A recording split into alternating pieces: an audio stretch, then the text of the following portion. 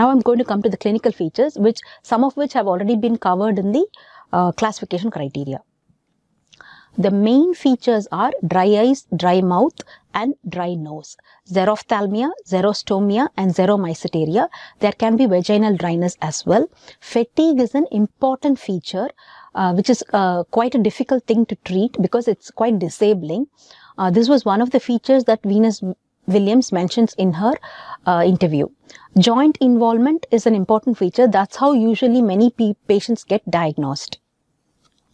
It can be arthralgia or arthritis, with or without synovitis. Dryness of eyes, not just the aqueous layer, there can be associated meibomian gland dysfunction as well. And the dry mouth leads to severe dental problems. They can have constitutional symptoms like fever. In addition to fatigue, there may be a palpable parotid gland, submandibular gland or lacrimal gland. The skin can show vasculitis, purpura or annular erythema. If there is vasculitis and purpura, it indicates a worse prognosis. The kidney involvement is a distinct one. They get distal renal tubular acidosis, and you can look for citrate in the urine to help you diagnose that. And there may be stones because of this. The patient can get renal stones. They may also have tubular interstitial nephritis. The distal RTA can sometimes be the presenting feature with which a patient comes, and then they get tested for Sjogren's and get diagnosed. The lung involvement can be non-specific interstitial pneumonia, usual interstitial pneumonia, but the lymphocytic interstitial pneumonia is the one that is characteristic of Sjogren's. The liver involvement can be there, and if you suspect liver involvement and you think it may be primary biliary cirrhosis, you have to look for the appropriate antibody, which is the anti-mitochondrial antibody. Gut may be involved. The CNS involvement can be vasculitis or demyelinating lesions.